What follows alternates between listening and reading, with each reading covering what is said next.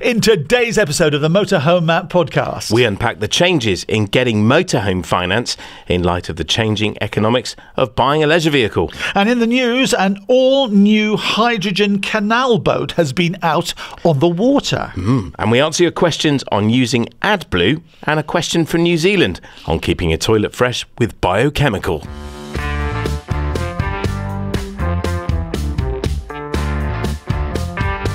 Welcome to the Motorhome Matt podcast. I'm Keith Gooden. And I'm Motorhome Matt. Industry insights, expert advice for the world of motorhomes, caravans and camper vans. And it's brought to you by thatleisureShop.com. And remember to follow on your favourite podcast app and subscribe to us on YouTube. Sponsored by arabasecreative.co.uk.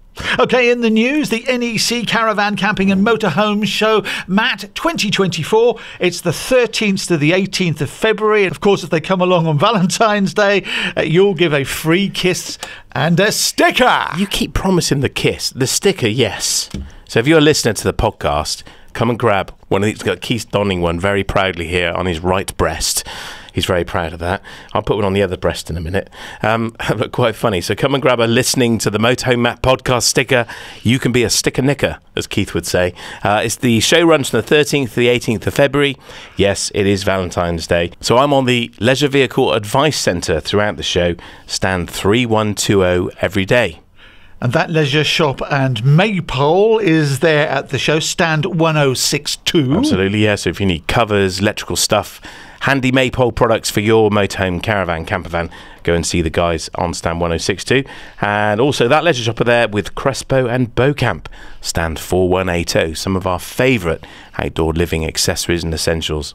So Matt's going to be there. There's plenty to see, plenty to buy. Be a sticker nicker, get your sticker and put it on any part of your body you so desire. Take a photograph of it, and you never know, we might give you a prize if it's interesting or daring enough. Really? Yeah. What are you putting yours? So you can. It's a secret. Yeah, I would keep it a secret as well. You can get tickets for the show at ccmshow.co.uk, and if you use the code MATT, just M-A-T-T, you can save a few pence on your ticket price. Fantastic. Now, in the news, Bramble Energy is an innovator and disruptor in fuel cell technology. They've achieved a milestone in marine history. Now, I know it's a boat, but these things do feed through to the motorhome and caravanning pastime as well. That milestone in marine history is launching, get it, the world's first hydrogen electric boat. It's powered by a printed circuit board fuel cell, so it's burning hydrogen, and of course the emission from burning hydrogen is Water. So the question is, Matt, is how far can it get? 600 miles apparently, according to the news article we read. That's a long way, isn't it? It is a long way. I mean, at 4 miles per hour. And that's 600 miles with 14 kilograms of hydrogen on board. So see, that's not very much. It's not very much at all, is it? That's like a big gas bottle. So I presume the hydrogen is liquefied. Yes, I'm guessing so, under pressure. And you burn it as a gas. Yeah. And additional power being supplied by solar panels on the boat's roof to the 22 kilowatt hour battery system. That's a big battery. It is. Yeah. So there we are. So yeah, this is not exactly going to be directly implementable into a VW camper van. That's for sure. But yeah, certainly it's an interesting development. This was on vanlifematters.co.uk, which is a great news portal, by the way. It's really good. So interesting to see. Hydrogen, will it be part of our future? And the key here is that old-time hydrogen vehicles, even the experimental buses, had a huge balloon on the top to store the hydrogen in, didn't they? They did, yeah. That's all gone now. You know, it's liquefied, it's in a tank, and you can treat it like you do practically any other fuel. Hydrogen, of course, highly combustible, but as I said before, the emissions, it's just water. Well, as we were talking last week about Caller's vision for not burning stuff and using their renewable gas, this is another alternative. And of course, the issue is infrastructure, isn't it? So where can you go and top up your hydrogen gas bottle, your hydrogen cell? That's a problem. But this is a journey we're on, and I think it's a fascinating time to see how innovators and small businesses create products like this. I don't know how big Bramble Energy are, but I get the impression they're a small risk taker and an innovator, and they're an entrepreneurial business. And when we were back at the Dusseldorf show last year, it was the smaller businesses that we saw taking the risks and being innovative, and the bigger manufacturers just weren't in the game. No. And I suspect what we'll see is these smaller innovators making these changes, creating this opportunity, technology, and then a big player will come in and sweep them up, and off we go mainstream. Interesting. Yeah. And in the last couple of weeks, of course, in the news, there's been a large deposit of natural hydrogen found in France. The thing with hydrogen has always been the manufacture of it, but if you can get it out of the ground as hydrogen, that saves you a lot of money. And like I say, they found a big deposit in France. Interesting. That's the French government rubbing their hands together then. Zut alors, la hydrogen. Très bon. We have the gas.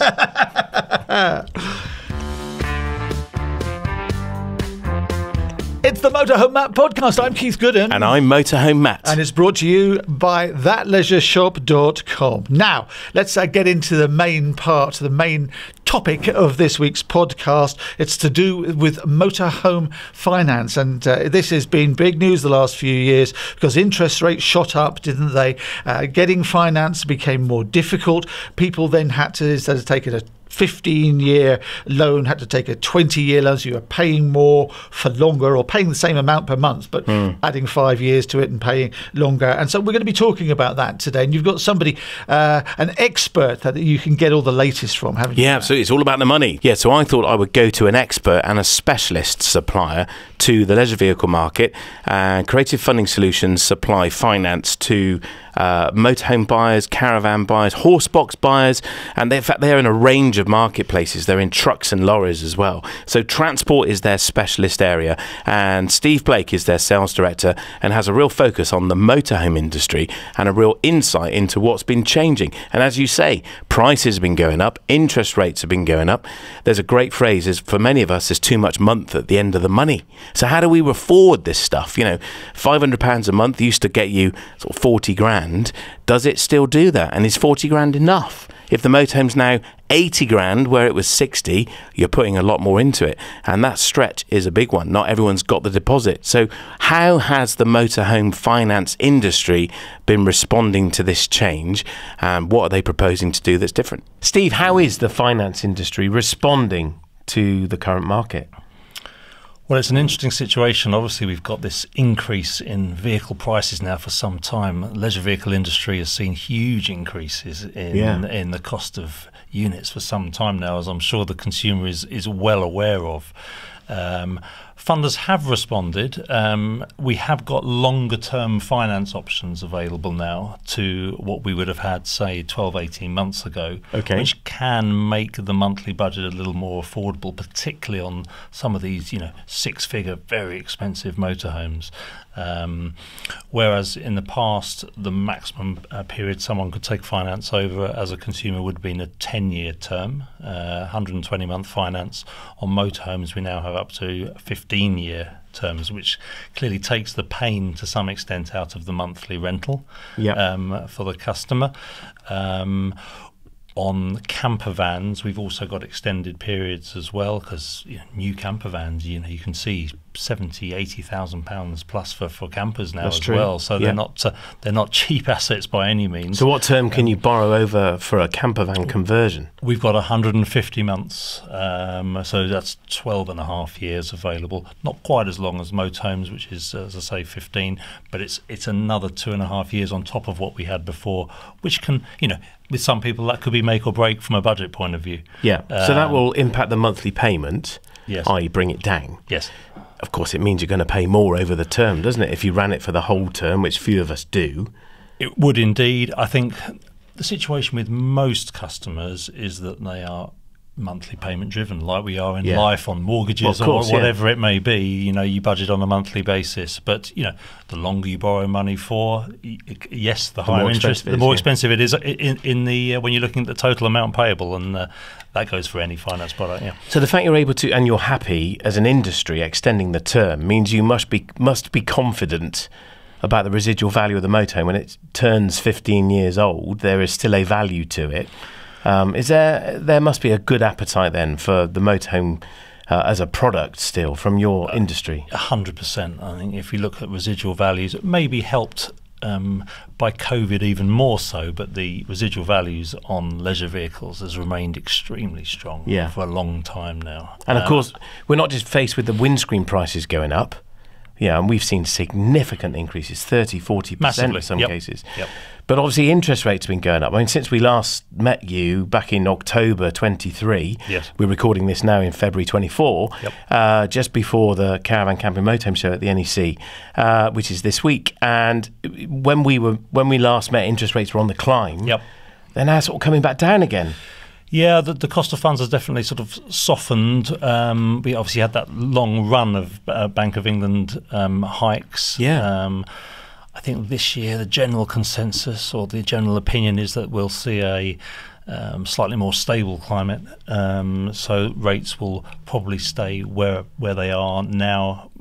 You would have thought. I mean, who can predict in the longer term? Well, but it's an election year as well, which often suggests that there's not going to be too much activity, which is going to be hurtful to the consumer. Let's hope shall not. we say? But yeah, there's certainly been a levelling off, shall we say, of rate. So, Steve, just help our listeners understand what is a regulated agreement. This is a term you use a lot in your industry, that it's consumer credit regulated. Yes.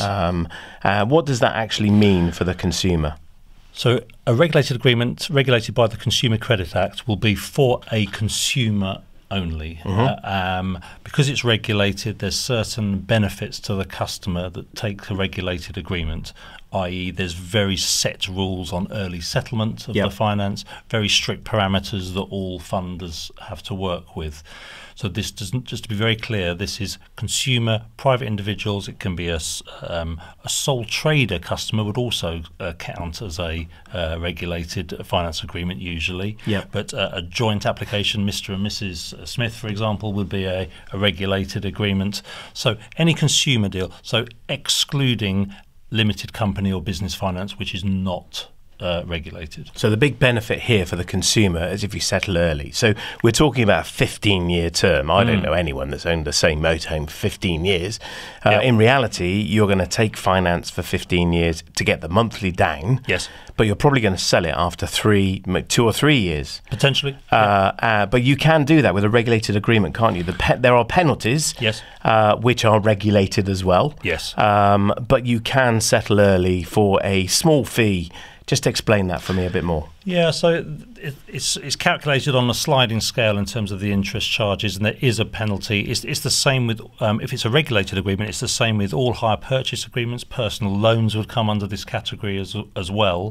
The customer would pay a fixed amount depending on factors like how much they borrowed, of course, what the rate was, what period in the agreement, importantly, they're looking to settle as well.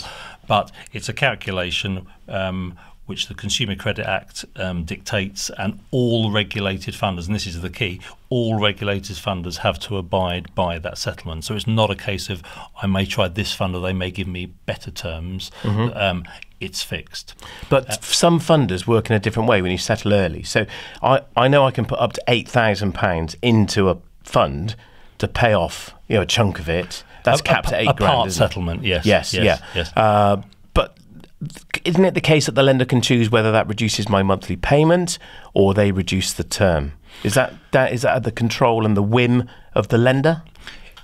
To some extent, but I suppose the advantage in working with a broker with a number of funders like ourselves is that we know which funders have which rules. So you're right in saying some funders would perhaps only look to reduce the monthly payment if you settled early or part settled early. Some might look to reduce the term but keep the monthly payment the same.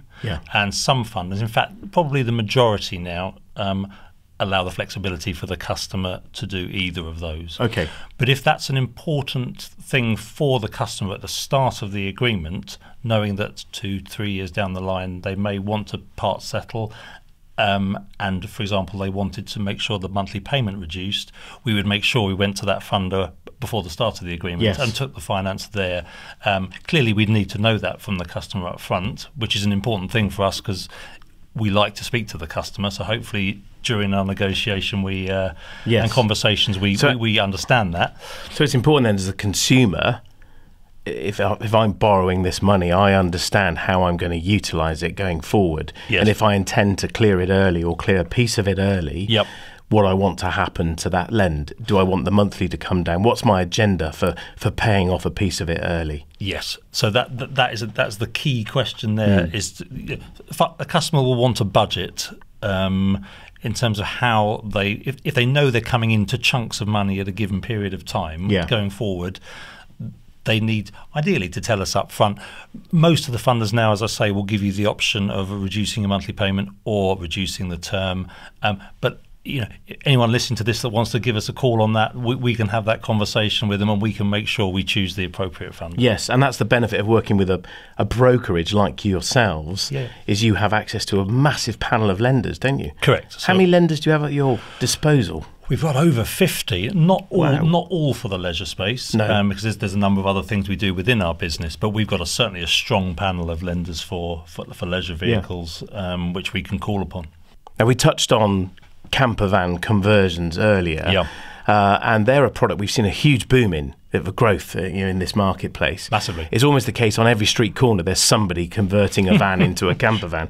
But you can lend on those as well. They don't have to be built in a factory or have to be NCC approved. We'll unpack that in another episode and what that means. But you can lend against a vehicle that to someone who's maybe built 3 a year. That's right, isn't it? It is. I mean, clearly, some of the funders we work with will only fund camper vans that come off the production line as a camper van. So say the VW California, for example. But we also have funders that, providing we get an order form for the vehicle, they can see the conversion work that's been done. We can fund a retrofitted vehicle, if you like, that's come off the factory floor as a van, has been converted. We can fund those over extended periods as well. And even if it's been a van for 5 years and then converted to a camper van, if the quality is good and it's a converter that the funder and ourselves are happy with, we will do things like look at the Google reviews and make sure that it's a converter that is known, reputable. We get a feel for these. There's many sort of mid-size converters, I would say, that convert a number of vehicles a year. That and for us, they're fine in the main, and we have got options. What was interesting at the Manchester show, we were hanging out in some of the lodges that were there. We were talking to Hayden at North Wales Resorts, and their lodges are amazing, beautiful. And there were guys there as well from other campsites that had these huge lodges, these kind of static homes. And this is a boom part of our industry. And there seems to be the case, these guys were explaining to me, that a lot of people that are in a motorhome are getting to a state of life, or a stage of life, I should say, and where they want to sell the motorhome and have a static. You can lend on those as well. We can, we've got several different options. We've got for holiday lodges and statics. We've got hire purchase options for, as you alluded to, some of these can be incredible money. These holiday lodges, 150, 200,000 pounds plus for some of these. Easy, some of these things. We can do longer term secured lending on those. So if the customer, for example, this isn't a product for everybody, but we have a number of customers that take it. We can secure lending against their main residential premises. So providing they've got equity in their residential premises, we can fund a holiday lodge over 15, 20, even 20, 25 what if they want to years. sell the bricks and mortar, move into the lodge full time? No, so the offering for our holiday lodges and static homes is not, the customer cannot be moving into it as their permanent residential abode. Right. They have to have other premises for that to work. Okay. There's various laws behind that, but it's not one for our panel of funders. But anything which is for recreational use, holiday purposes, is no problem whatsoever. Now, we talked about regulated agreements. Let's just quickly talk about non-regulated agreements. So you were saying that a regulated agreement needs to be in a person's name. I want to set up a motorhome hire business. So I'm going to go and buy a motorhome and put it on hire. I've set up a limited company, and I'm going to put the motorhome in that, and I'll put the finance in that. Or somebody wants to buy the motorhome and put it through their building business as an expense to that business. That becomes a non-regulated agreement, doesn't it? Just very quickly, Steve, just explain what people need to be aware of if they're considering doing that, because it's a very different lend, isn't it? It is a different lens, so two aspects there. So non-regulated finance, more often than not is that for a limited company. Generally, the terms on offer are shorter, 5, sometimes up to 7-year finances on offer, possibly with a balloon as well, if required. A factor that we would to take into account, particularly if you're doing longer term finance, is the early settlement parameters are not as favourable. No. It's far more with most funders. It's far more penal to settle a non-regulated agreement early. So that's certainly something to take into account. I can vouch for that. I called a cold with that once. Yeah. So again, this is where the conversation with the customer is important at outset. We make it very clear what the circumstances were. In terms of a hire, a new start hire business, motorhome hire, camper van hire, we've got lots of funders. Hire is quite specific. Some funders don't like hire because obviously for the obvious reasons, the vehicles are out with many different individuals. It's a bit more high risk for the funder. Where are the vehicles, But from our point of view, yes, we can fund hire companies, and we do fund hire companies in the leisure space. We also fund hire companies in lots of other sectors that we work with as well. Really, all we need is details of the company. We would want to see the hire agreement as well that the customers would sign. Just make sure that's fairly watertight on the terms and conditions.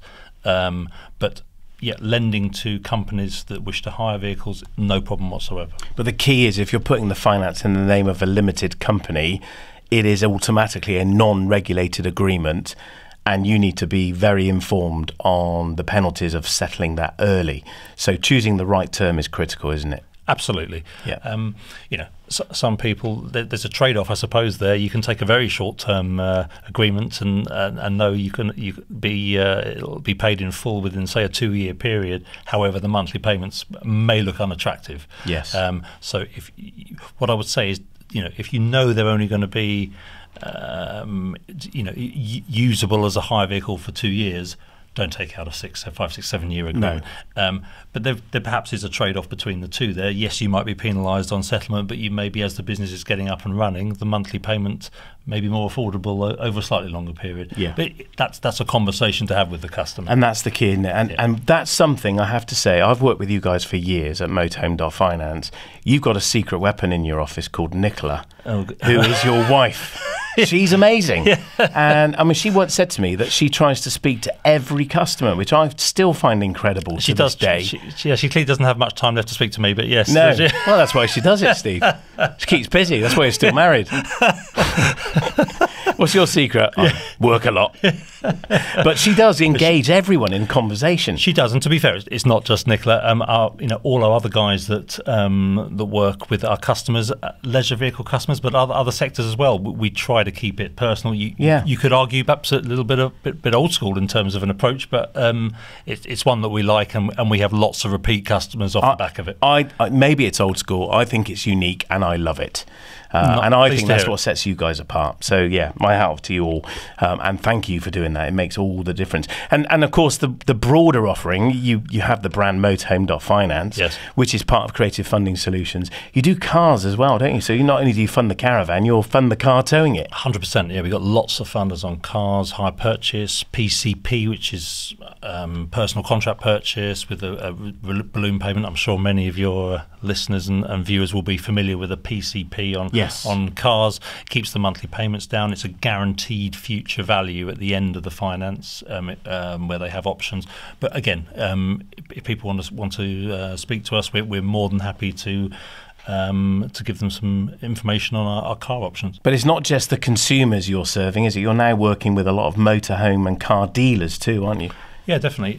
So with a great panel of funders that we've got, we can work with, and we do work with a lot of dealers. Customers come in, they're looking for finance options. Obviously, there's one or two names out there in the industry which have been long-standing in leisure vehicle finance. But with the options we've got, we can really make it work for the dealer. Yeah. Some of the dealers or most of the dealers, in fact, like the personal approach that we've just talked about. Yeah. And we're happy to, with some funders, the dealer has to just place details into a computer system and the computer says yes or no, we're more than happy to take the call from the dealer saying, can you please phone the customer, these are their details, this is what they're buying, can you just own the process from here and basically just let us know when the finance is in place. Yeah, take the hassle away. And we're more than happy to do that. And for dealers who are busy wanting to find more time to sell motorhomes and camper vans or caravans, that's often welcome. Yeah, definitely is. And it's all about the relationship. That's the bit that you guys really prioritise, and I've always appreciated that with me and also with our customers. And that counts for a lot with me. But so, Steve, tell me, motorhome prices rocketing up, climbing up high, interest rates have climbed. Okay, they're settling down a little bit. Does this mean that people are queuing up for finance because they can't afford the motorhome otherwise? Or are they shying away from it, thinking it's just all too expensive? Have you got big queues at your stands when you go to the show? Or are you just, tumbleweed passing by? No, probably somewhere between the two. Yeah, of course. That's the easy answer. That's the easy answer. But the truthful answer is yes, we're still busy. I think the prices are the prices, and I think people's expectations perhaps move with those prices, and now they can see the longer term options available. We're as busy as ever on finance on these assets, and because of the extra term lending we've got now, I don't see that slowing down anytime soon. Good. Obviously, lead time of vehicles is a factor. Yes. New vehicles, which is perhaps why some people are looking to sort of later used vehicles purely because of supply. But no, we're certainly still very busy. So just quickly on the used bit, the 15-year term is subject to a motorhome not being older than 20 years old at the end of that term, isn't it? That's important people understand that. Yeah, some variation with funders on that, but as a maximum I would say, so 20 years old at the end of the term. So a 12-year-old vehicle now, for example, can be funded over an 8-year term, etc., etc. Yeah. Yes, in broad numbers, again, depending on the age of the vehicle, that would be part of the conversation we'd have with the customer. We look at the age, how long they want to fund it over, and then we drive that deal down the most appropriate funder path. Steve, you allude to lead times, and that's been a massive issue in our marketplace, as you well know. Yes. And if I want to buy a Fiat Ducato with an automatic gearbox, nobody can tell me how long it's going to be. So finance proposals only last a certain time, don't they? So if I come to you today and say, Steve, I want to buy this £75,000 motorhome, I'm going to put 25 in, but I need to borrow the rest. How long is that offer going to last for? Because I might not see that motorhome for over a year. Good question. The answer is, with the consumer funders, most of them is 30 days. So in effect, the approval will be long expired by the time the vehicle turns up. However, in 99% of cases, unless there's been a fundamental change in the customer's circumstances to the detriment of the customer, we just seek a reapproval closer to the time. And clearly, in terms of the interest rate as well, that would only be governed for the 30 days. And if 11 months down the line the vehicle is ready, then it would have to be at whatever suitable sort of prevailing rate at the time is, which might have gone up or gone down. Indeed, so that's one to consider. But obviously, with cost of funds variations, there's no funder is going to hold the pricing for a year or more. Obviously. So for someone listening or watching and they're thinking of ordering that motorhome, which might take 6 months or a year, is it worth them getting a proposal approved in principle now? I think so, because clearly that means that they're approved. They can go speaking to dealers with certainty that the finance is in place. They will know what the budget is, and they'll know, if I can look at, I've got this much budget a month over this number of months. Well, I can go to these stands or I can go to these dealerships and look for vehicles up to this sort of level of screen price. So they know what they can or can't afford. Yeah, definitely. And they know they're over the line with the finance, although, as you say, and there might be a long lead time. I think it's certainly better to know that the finance is completely approved at that point. Yeah. And there is a calculator on your website, isn't there? There is indeed, nice and easy, and it's a calculator, and the customer then can go to fill in full details for a full proposal, which comes onto our systems, and we get someone to call them if they want to go that next step as well. And there's no obligation on the calculator. You just put the numbers in, and it gives you an indicative answer. Yeah, absolutely. It's on a sliding scale. They just put the amount they want to borrow, the term they want to borrow, an indication as to their credit rating. Of course, not every customer knows that, but it's enough to give them a guide. And then if they wish to apply, then we can obviously have the finer detail on the conversation. Yeah, and where can people find that calculator, Steve? What's the website? It is very simply www.motorhome.finance. Easy. Motorhome.finance. Simple as that. No .co.uk or anything afterwards. It's the .finance brand. So www.motorhome.finance. Brilliant. Simple Dead as easy. that. Steve, one last question. Are there any nasty surprises, do you think, on the horizon that consumers need to be aware of? You've said this is an election year. Interest rates have been very turbulent on the climb, but they're starting to normalise. Are we in for any nasty surprises, or is stability going to be the theme this year? My personal opinion, I think stability is likely to be the key this year. I'd be very surprised if we see huge amounts of pre-election rate increases. Screen prices, who knows? With the supply, there could be some nasties in front of in terms of the front end prices. But if you're asking me specifically from the finance front, I can't see anything which is going to lead to too many issues in the near term, at least. It sounds good. I appreciate your optimism. I'm with you. Indeed. Yeah. Let's fill that glass. Indeed. Stephen Blake from Motorhome.finance. Thank you so much for joining us. Thanks, Matt. I appreciate it. It's been a pleasure to have you in the studio at last. Yes. Keep bumping into it, all these shows, but it's great to welcome you here today. And if you are in the market for motorhome, caravan, or even car finance, or static home finance, then you know where to go. Motorhome.finance, a great place to start. That's Stephen Blake, the sales manager at Creative Funding Solutions. Interesting what he's saying there, Matt, because obviously, he wants to lend and get the interest back. They've got to be in business. It's not good business for them turning people away, is it? No, of course not. But the great thing for any financier are the residual values of motorhomes. So we're finally seeing some stability back in the market, and that gives confidence. So for a lender, they are interested in what's the motorhome going to be worth in 3, 5, 10, 15 years' time. And they want to know that it's worth more than you owe them, and otherwise they're coming after you for the difference. And motorhome residual values are staying strong, and there is no sign of them dropping. Lots of people are wishing they would, particularly those who are in the market for a 12-year-old motorhome. It's just not happening. New ones are becoming more and more expensive, so that becomes a bigger challenge for people wishing to borrow to buy one. But the residuals staying strong means the market stays stable, and we so desperately need that to happen. And it's interesting that financiers are seeing that as well and have confidence, therefore, to lend. So yes, it's a challenging time. That whole statement again, too much month at the end of the money. Lenders are always very focused on your affordability. The FCA made sure that those rules were really enforced, and that we're not over borrowing, we're not overstretching ourselves. That's really key. So my advice is, if you're considering finance for your motorhome, then shop around. Make sure you pick a lender who understands this market. Yes, you can borrow money from any high street lender. Even supermarkets are now lending money as well, aren't they? But that may not be the right route for you. So definitely shop around, and take the offer that's given to you by the dealership that you're looking to buy the motorhome from, but consider others as well. And there are many lenders like Steve and his team that will be able to help you. So go and talk to a few people. Absolutely. Remember that they want you to borrow the money, so they'll do their best within the guidelines to make sure it's affordable for you. It's the Motorhome Matt podcast. I'm Keith Gooden. And I'm Motorhome Matt. Brought to you by thatleisureshop.com. It's our Q&A, our questions and answers. Matt's the expert.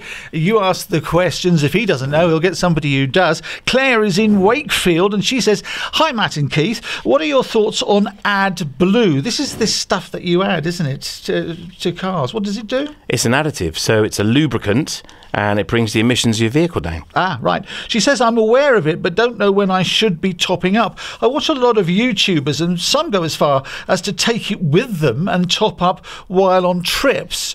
Do I just wait for the vehicle to tell me it wants some, or top up when I fuel up? Thank you for an amazing channel full of informative content." Oh, bless you, Claire. That's very kind. Thank you very much. And stickers. And stickers. Always be a sticker nicker. So, Claire, AdBlue is an additive that goes into many newer vehicles. Most, I think now, all Fiat, Peugeot, Citroën and Ford chassis require it. You top it up next to the fuel filler cap by the passenger door, or wherever your fuel filler cap is, but that's generally where they are. And you can carry it with you. I'd recommend you do. When the light comes on, you've probably got between 1,000 and 1,500 miles left to go. The risk is you don't top it up and it runs out. That little AdBlue tank runs out. Your engine will cut out. It won't work without it. So really important you top it up before you get to the end of the tank. And the dashboard will tell you that if you don't top it up, you're going to get an annoying bing every time you start the engine, and that annoying little light telling you that the AdBlue level is low. So it's worth topping up, if only for that reason. You know, AdBlue is often rumoured to be made out of pig's urine. Did you know that? Pig's wee-wee. Yeah. Exactly, Peppa Pig had a wee. But it's not true. It's not true. No? This rumour comes from it being 32.5% urea. Yeah, which you do get from urine. Yeah, but why pigs? I don't know. Why not goats? Are pigs easier to catch? I don't know. Why not aardvarks? Yeah, we got loads of those around. Why not goats? I don't know. But I don't know, Matt. Why not goats? Tell me. I don't know. Why pigs? It's just weird. It's something that is urea. It's obviously something that's found in urine, but in much lower concentrations. So it is 32.5% urea in mineralised water. Okay, that's what AdBlue is. It is not pig's urine. They are just dispelling a myth. No. Or any other. It's not aardvark urine either. Just in case you were asking the question. Hope that's been of help. Maureen's in Auckland in New Zealand, down under. Yeah, absolutely. About as far away from us as she can get. I wonder why that is. Love watching you and Keith on YouTube down here in New Zealand. My question is that we have a similar product to Solbio here called Biomagic. I have cleaned my toilet bowl with a soap-based detergent, but I'm aware that chemicals degrade bioproducts in the cassette. Our motorhome is brand new and we want to keep the plastics fresh. Can you recommend a product? I am loath to fill the bowl with Thetford bowl cleaner. Thanks. Looking forward to hearing your answer. So there you go, Matt. Maureen's down under in Auckland in New Zealand, and she wants some information on her down under equipment.